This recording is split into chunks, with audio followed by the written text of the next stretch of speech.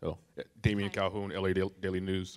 You're a couple days past Tuesday's game. What are your thoughts now, how that game played out there? Yeah, my thoughts aren't too different than right after the match, especially with time to reflect and really look at the film and also talk as a team. We just feel like we're off to a great start, that we're really pleased with getting the combinations of players together, some experience, which was really good, a win, the 5 goals, especially our goals from the run of play, lots of things that we'd like to see replicated, and just really ready for taking a next step together. Did everybody come out of that game healthy and be available for Friday? Yeah, I think you probably noticed Olivia took a little knock, and she sat out of training today, but it's just a little knock, and she'll be back at it soon. And Casey, coming into this camp, what do you expect? What do you want to take from this camp? What were your thoughts when you got called in, and how do you want to take this and help you prepare for the upcoming year and season? Yeah, obviously very excited to get the call in, especially with its first ever Gold Cup. And anytime I get to come in and represent USA, it's an honor, and it's just obviously being ready to come in and play minutes and help the team win. And that's the biggest thing. Is my role is just to help the team be its best, and so how I prepare and my standards, I think, will help that.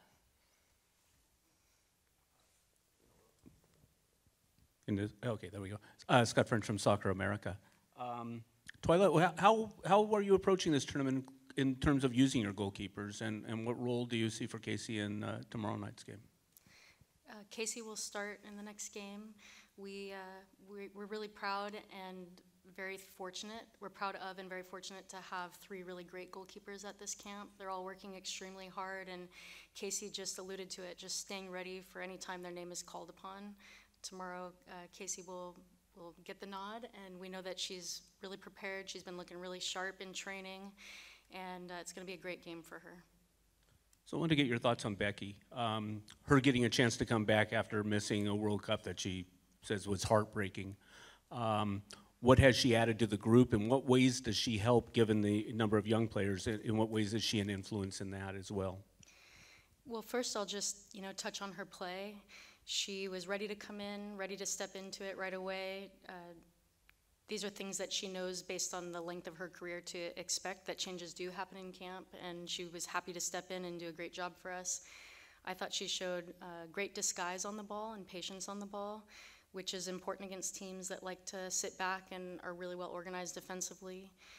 And then in terms of what she brings to the group, it's just, constant, just Becky being Becky, which means lending herself and her experience to anybody that needs those things, while also making sure she's performing at her very best.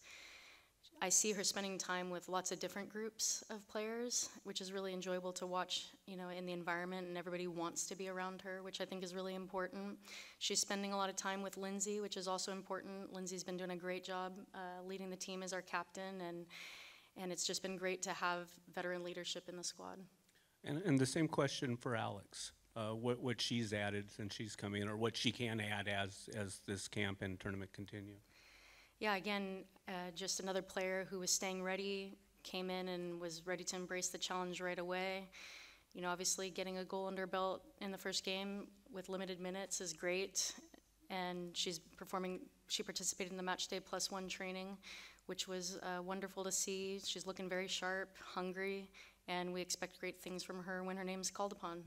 Why was she not on the initial roster? And then as a follow-up to that, this is a camp where you've talked about wanting to kind of close the experience gap a bit. How much of it's about that, and how much is everybody in this camp in the conversation for the Olympics come summer? We're very fortunate to have quite a big player pool that we're confident in. And when it came time to picking the initial roster, we went with the players that we felt were going to help us the most and help us see the combinations of players that were going to help us the most and were the most ready. But that doesn't mean that there weren't a variety of other players that we could have called in. That's one of the hardest things about this job, is putting the rosters together. So we simply were taking a look at different players at the time and utilizing different players. And then what was your next question? Wanting to close the experience gap, some young players here. Is the entire roster in the conversation for this about as January comes off and on? So if I'm understanding the question correctly, everybody who's here and players that are not here are in the mix for the Olympics. Everyone who is here is. Yes, everybody who's here is in the mix for the Olympics, and we have some players that aren't here who are also in the mix. And in terms of trying to get opportunities to close some of this experience gap, it all starts with the fact that they are talented individuals that have high quality that we think can and do play at this level. And that when they get the experience, that experience gap will close, and it will be, we'll see even more progress from them. Yeah. At this time, we're going to move on to the media who has joined us virtually. Joseph, you can go ahead and ask your question. Thank you. Joseph DiPolito of The Guardian. This is for both of you. There were a lot of Americans on 3 rosters in particular, Dominican Republic, Puerto Rico, and El Salvador, and other rosters have had smatterings of Americans here and there. Do you notice American players on other national teams' rosters helping elevate the quality of play on those national teams? And in general, how would you view the American influence on international women's soccer as a whole?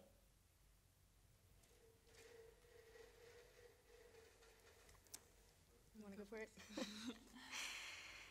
Yeah, I'm always aware when there are players that have American citizenship that are representing other countries.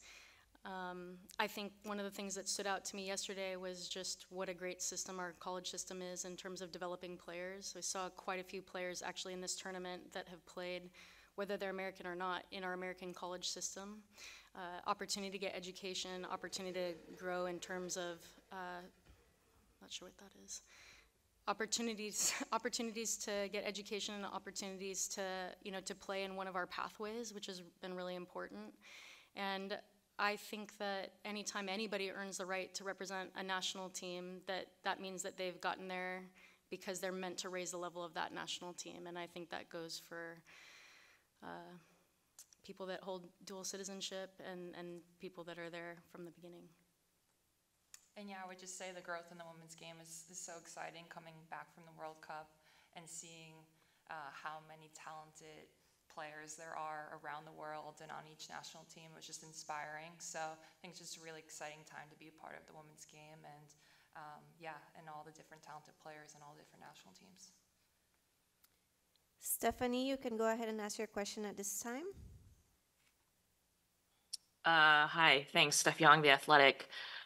Coach, after the last game, Midge Purse talked about how you guys discussed tactically doing exactly what happened out there, wanting quote unquote easy goals, like tap in goals, but just from getting the ball in that area, as well as, Midge's insane service in that game. But I'm just wondering if you could elaborate more on the discussion you had about, not that they were easy goals, but, wanting tap ins, wanting to be aggressive, wanting to press in those areas and put the ball in that space in front of the net. Yeah, it's pretty simple concept. We want to have repeated moments that we can anticipate potentially earlier than the opponent, and moments that are harder for the opponent to recognize are coming. And we also know that most goals are scored at the highest levels. For instance, at the World Cup, most goals are scored from within that 6-yard box area. So it just makes the most sense to try and make our repeated and obvious moments to us ones that result in shots that are closest to goal and in an area that statistically gives a better chance for goal scoring. Andrew Jones, you can go ahead and ask your question at this time. Thank you very much. Just first for Casey, you were traded for Crystal Dunn back in 2020. Have you had discussions with her about how that trade happened and how it's led to you coming on the national team, with how you performed with North Carolina? And Twila, just your thoughts on Argentina, with how organized they are, and your thoughts on how you view them as your next opponent for tomorrow. Thank you. So your question is on the trade with Crystal Dunn? Yes.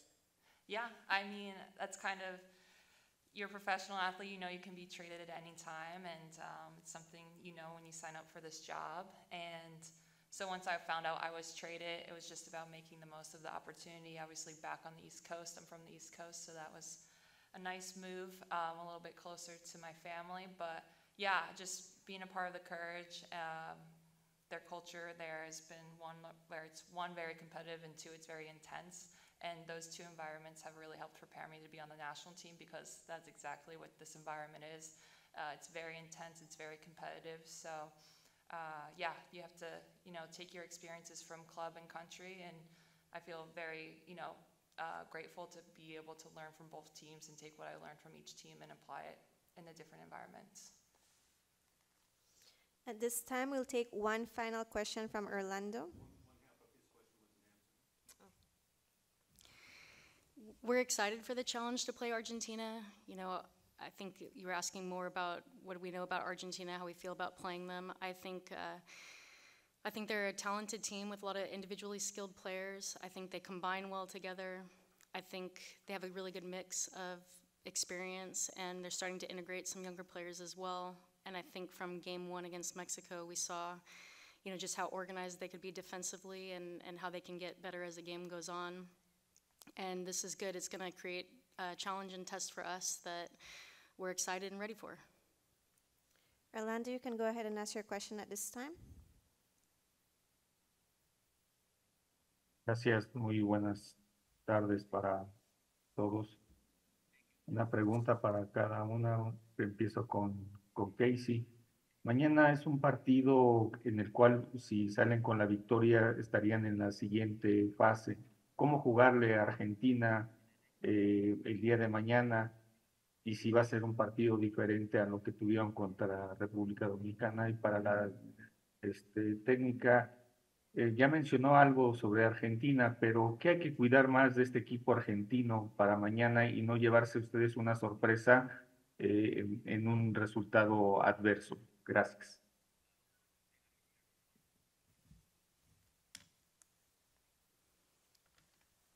Yeah, we're excited to play Argentina tomorrow. Obviously, we know the results are important, so we're going to make sure we have our game plan in place and stick to the game plan. And for us, it's, keeping the focus on ourselves and what we need to get done. But yeah, we're just looking forward to getting out there tomorrow to play a very good opponent and to bring our best. And I would say that we're really focused on us. Part of having success this tournament is keeping in mind that we have several players that are coming out of what is preseason, and we're hopeful to get the full 6 games while we're here. So making sure we have changes and rotation in our roster to keep everybody fresh and peaking at the right time is going to be important. We're working on our tactical flexibility, which I hope is evident. So we will continue to work on those things. So I think the question was, how could we prevent surprises from Argentina? But there's a possibility that we could also do something different. And hopefully that creates questions for them as well. And we're not focused on, preventing something from happening. We're focused on making sure that we execute our game plan and dominate in the way that we want to dominate while respecting our opponent. Coach Twila Kilgore and player Casey Murphy from Team USA, thank you very much. With this, we have come to the end of today's press conference. Thank you. Thank you. Thank you.